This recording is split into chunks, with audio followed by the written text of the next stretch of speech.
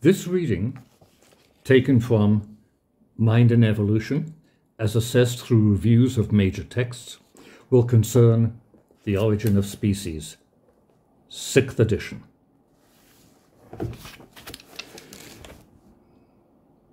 By Charles Darwin, 1872.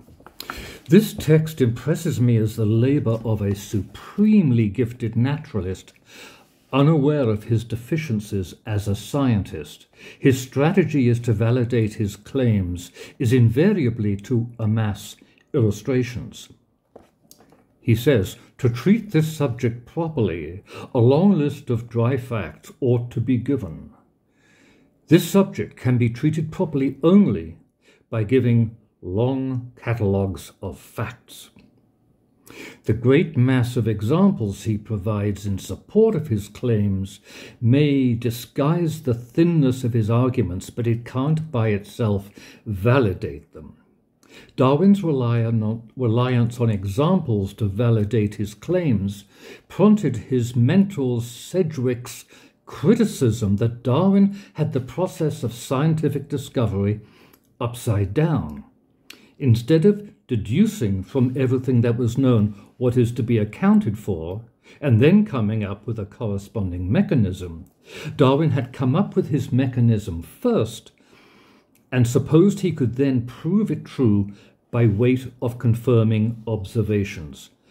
Darwin continues to admit as much in the 6th edition, for I am well aware that scarcely a single point is discussed in this volume on which facts cannot be adduced, often apparently leading to conclusions directly opposite to those at which I have arrived.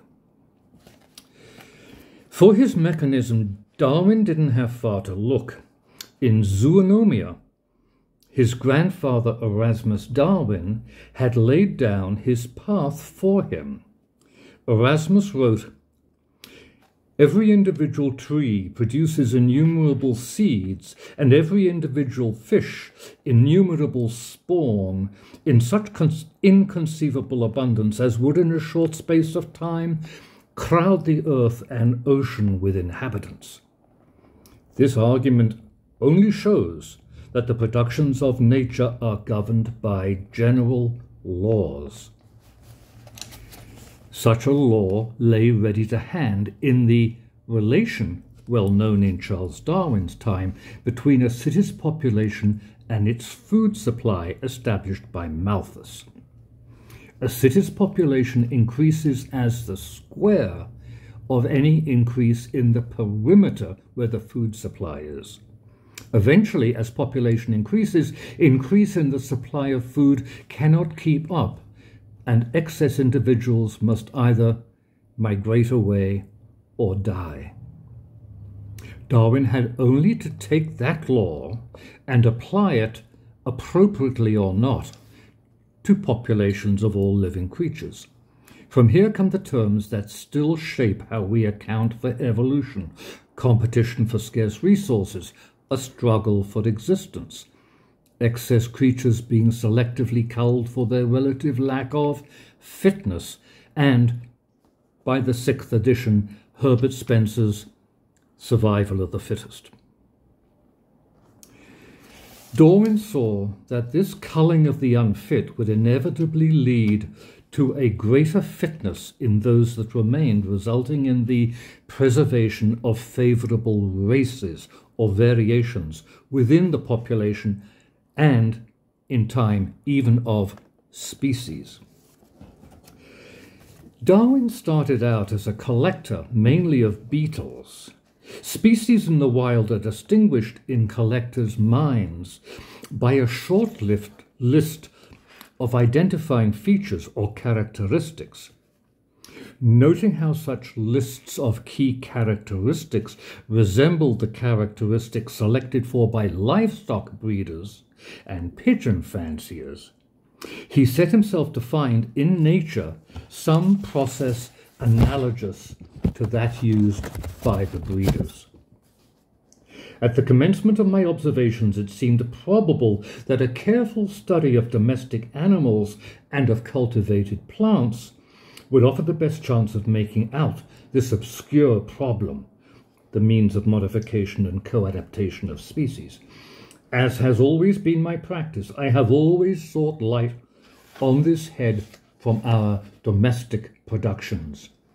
We shall find here something analogous. Why is he so sure?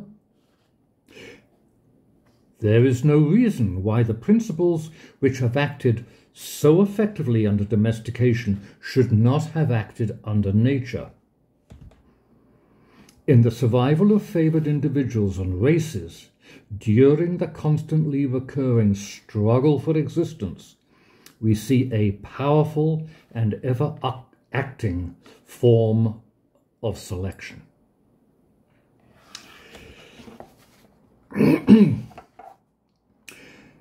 Artificial breeding worked by a breeder selecting in each generation creatures whose characteristics vary in the way the breeder wants. For such a process of selection to work on natural populations, they'd have to come with variations like that too.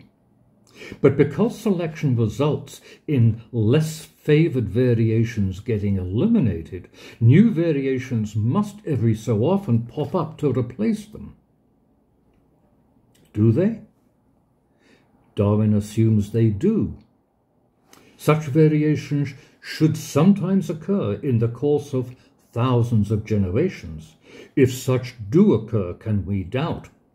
Remembering that many more individuals are born than can possibly survive, that individuals having any advantage, however slight, over others would have the best chance of surviving and of procreating their kind. On the other hand, we may feel sure that any variation in the least degree injurious would be rigidly destroyed. This preservation of favorable variations and the rejection of injurious variations I call natural selection.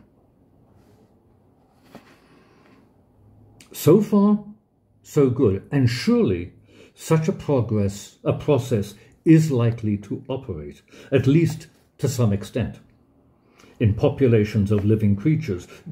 Just as when physical objects rub against one another, there's bound to be friction. However, although whenever an automobile moves there's bound to be friction, that doesn't mean friction is what makes it go. Similarly, there may always be some competition for scarce resources in living populations, but that doesn't mean that's what makes them evolve. How does Darwin deal with this? He simply says, I am convinced that natural selection has been the most important means of modification. Are you convinced? In what does Darwin's originality lie? In The Origin of Species, I see him making four main claims. One had already been well established by others, that the origin of species lay not in special creation, but in natural processes operating on earlier species. Another claim also already proposed by quite a few others was that living creatures give rise to new species not by a sudden creation, but quite gradually.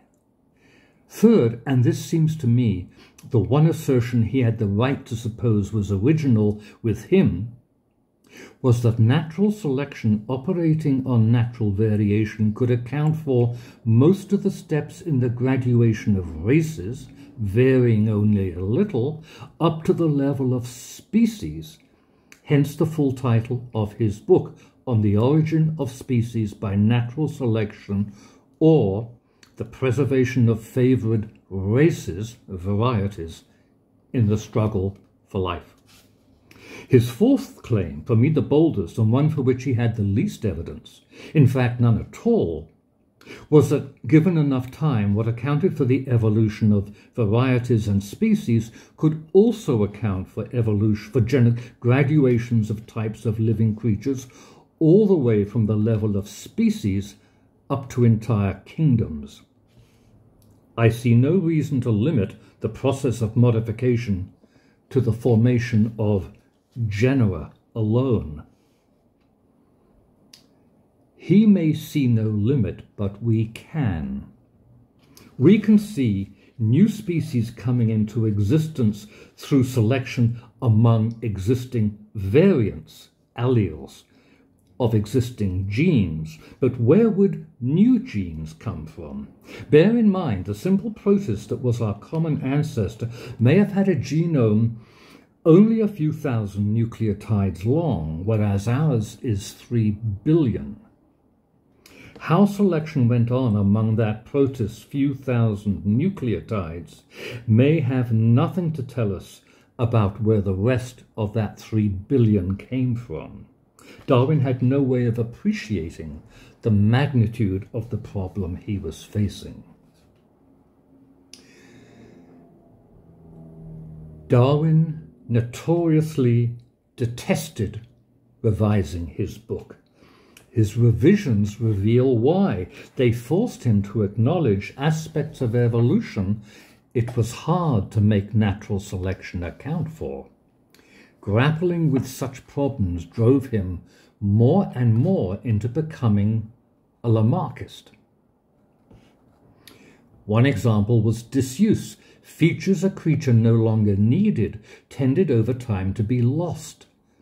Parasites, for example, will over time lose characteristics needed for free living, their genomes shrinking by loss of the genes supporting those characteristics. Feeling obliged to explain how natural selection could account for such losses, Darwin resorted to placing on natural selection a burden far beyond what he had originally proposed.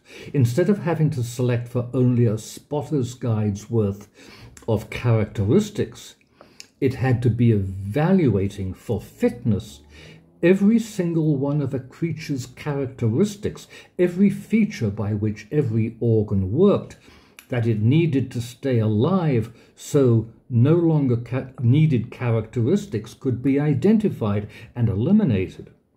Instead of selecting for just a few characteristics, now billions.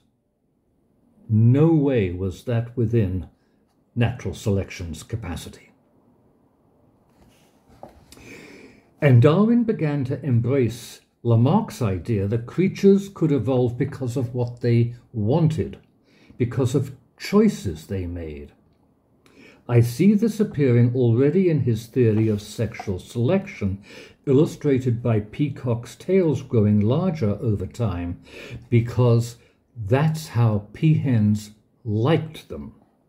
I would have thought the decrease of fitness in the line of descent from those females would lead to the elimination of females with this unhealthy preference, but Darwin seems to have assumed that creatures' desires could have more influence on how they evolved than natural selection. I approached the origin of species for the second time, searching specifically for answers to the most obvious questions. Choosing to read the 6th and last edition to get Darwin's latest thoughts, what I found instead was a muddle. He introduces scattered references to habit, a term more associated with Lamarck, but without clearly relating it to his mechanism.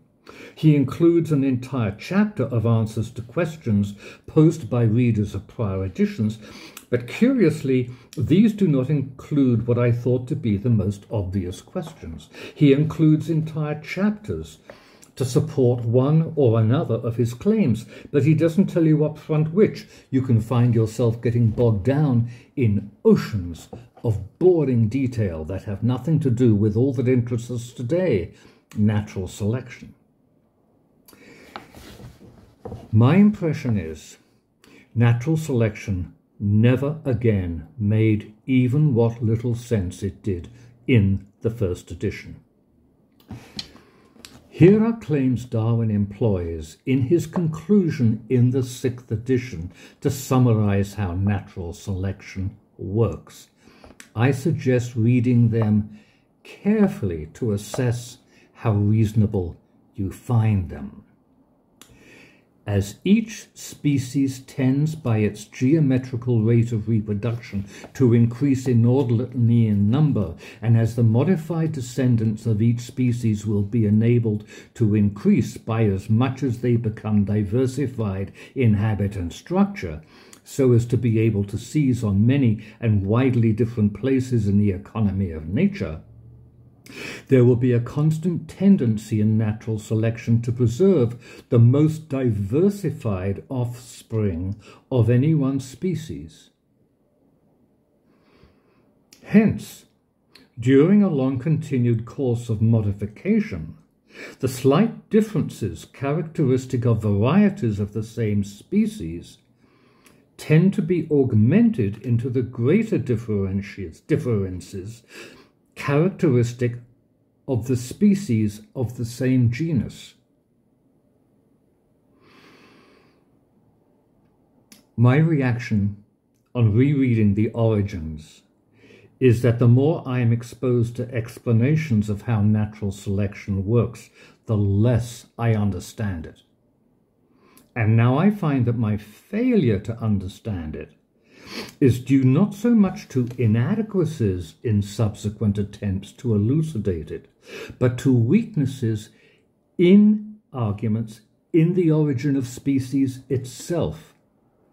Given that, I see little for which to celebrate Darwin as a scientist, as opposed to his genius as a naturalist and his ingenuity as an experimentalist.